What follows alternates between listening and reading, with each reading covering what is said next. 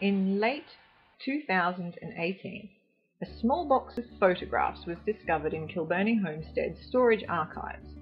On examining the contents, it was clear that most of the photos were images from Beryl Campbell's service with the Australian Army Nursing Service in World War I. This is Beryl's story. She was born at Kilburnie on 9th of December 1888, the youngest daughter of John and Elizabeth Campbell. Her twin sister Ruby had come into the world a few hours earlier. The twins were always close, even though Beryl left Kilburnie to pursue a career in nursing, training in the Rockhampton Hospital and graduating in around 1910. After a few years of civilian nursing, Beryl enlisted to serve in the Australian Army Nursing Service in November 1914, departing for Egypt in December of the same year aboard the Cairo as part of No. 1 Australian General Hospital, which was based in the converted Heliopolis Palace Hotel in Cairo. What follows are Beryl's own descriptions of her photographs, written on the back of each photo carefully in ink.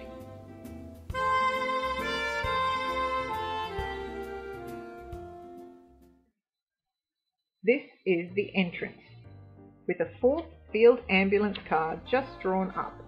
And this is the most beautiful room I've ever seen. The marble steps lead up into the surgical ward where I live. Heliopolis House Hotel on the next corner to us, where we used to go a great deal for dinners and suppers before everybody went to the Dardanelles. The telegraph pole had the bad taste to get in the way, but note the donkeys all ready for hire. A Muskie street scene.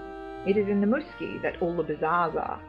I would love to get a photograph of the bazaars, but the streets are so narrow you would never get enough light. The legs of the tall, thin officer so took my fancy that I snapped him. 2 natives cutting chaff near the obelisk. Whiskey with a lot of urchins at the Assaman Dam. And Beryl's brother Gordon Campbell.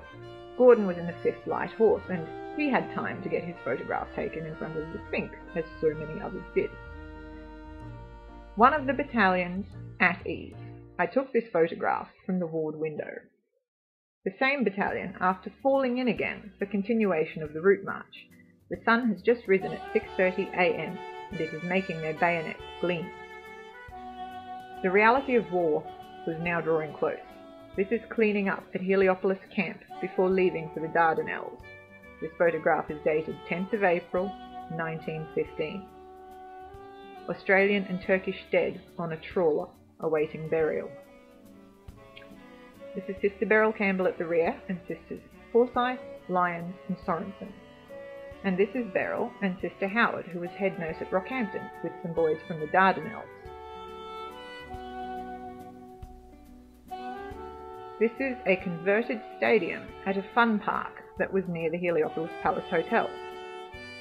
And this is Sister Beryl and Sister Howard again, with some more of the boys from the Dardanelles. This was taken at the converted fun park. Young Harold Sherwin. Sister Scully and her nephew, Reg Morley. Reg is a darling youngster and a sergeant in the 5th Light Horse.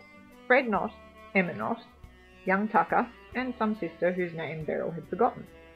The nurses and servicemen tried to distract themselves from the horrors of war by going to horse shows and attending fancy dress balls, but the reality is death was often not far away.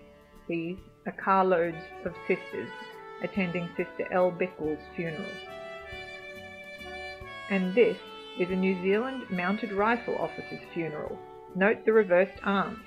And outside the gate, the whole squadron awaiting the arrival of the cortege to mount and fall in. Sister Keys and Alan Abercrombie. Alan is Colonel Stoddart's brother-in-law from the 2nd Light Horse, who is reported to have been killed on Monday. Towards the end of 1916, it was time for Beryl to return to Australia for a period of leave. Unfortunately, en route to Australia, there was an outbreak of cerebral spinal meningitis aboard the ship. Beryl did what she could to help the others, but eventually she herself contracted the disease. She was offloaded at Durban and transferred to the quarantine hospital on Salisbury Island off Cape Town, where she nearly died. The treatment for meningitis included the radical step of cutting off her hair. Fortunately, she survived. This is her on her return journey on the Nesta. Her companion is engaged to General Birdwood's daughter. Beryl was promoted to matron sometime in 1917, and in June, she embarked from Australia on the RMS Multan as one of 3 senior matrons leading a contingent of 215 Australian nurses bound for Salonika. This is Matron White, General Featherstone and Beryl in Salonika. And this is Mr. Vaughan and Beryl's assistant, Miss Draper, taken outside her rooms. That's Beryl's bed and the chair the old alarm clock sits on at night. Mr. Vaughan looks just the same as of old. And this is Sister Christine Sorensen and Beryl posing.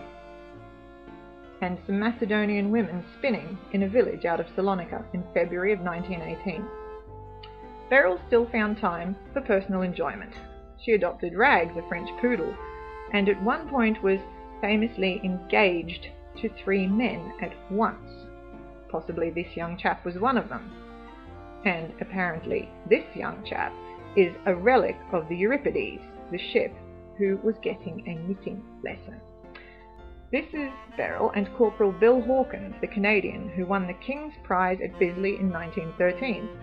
They played England versus Overseas Dominions for the Auction Bridge Championships, and the Overseas Dominions licked England.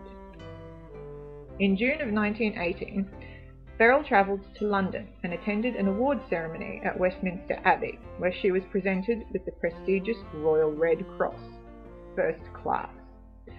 She also took her camera along and took the opportunity to take some photographs of the royal family. The figures underneath the crosses are the King and Lord Kitchener, and this is a photograph of the Queen leaving Westminster Abbey.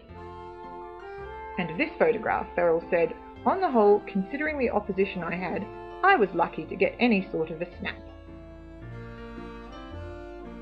And this is King George V with hand raised in salute, accompanied by Bishop Boyd Carpenter.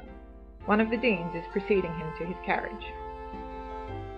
At the conclusion of World War I, Beryl waited until all of her nurses had departed from Salonika, and then she herself embarked to begin her new civilian life, taking with her many happy memories of her time, including this much-valued picture given to her by Captain Koch.